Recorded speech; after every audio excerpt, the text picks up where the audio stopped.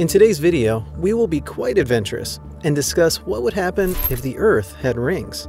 The solar system has multiple planets, of which each of them have unique characteristics that distinguish them. Technically, we know it is a fact that Saturn is the planet with the ring that loops around it. However, have you ever imagined a scenario where the Earth had rings and wondered what exactly it would be like? Most scientists believe that over 7 billion years ago, the Earth once had a ring.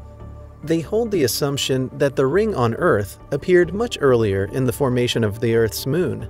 It's also identified that a planet known as Theia collided with planet Earth in the distant past. Because of this collision, there was a great explosion of debris that rocketed into Earth's orbit. The matter gradually interfused and formed a ring, which in due course became the moon that we see in the sky every day. In the event that this unified ring of matter had subsisted within the Roche limit, that is, the minimum distance to which a large satellite is able to seamlessly approach its primary body without disintegrating due to tidal forces, then maybe the Earth would have continued to have a ring, and we wouldn't have a moon to look at every evening. The Roche limit, rather known as the Roche radius, is a concept that was discovered by a French mathematician known as Edouard Roche in 1848. The whole idea was that a celestial body's gravitational pull on a moon is unequal. To explain this further, a larger planet would exert a greater gravitational pull towards the side of the moon that is closer to it, and lesser gravitational force on the side that is distant from it. In this case, if the ring of debris would have actually existed within the Roche radius, then it would be able to hold itself together in entirety by its own gravity.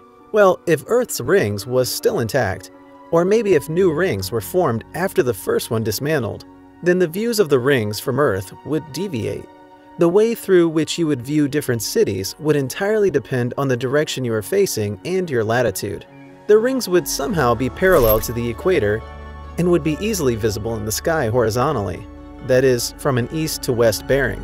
Towards the equator, the rings would seem like very thin slices of light that look as though they have erupted from distant Earth's horizons and sprawled into the sky as far as your eye can see. When further away from the equator, the appearance of the rings entirely changes. In this case, the rings may seem much wider and a lot more visible.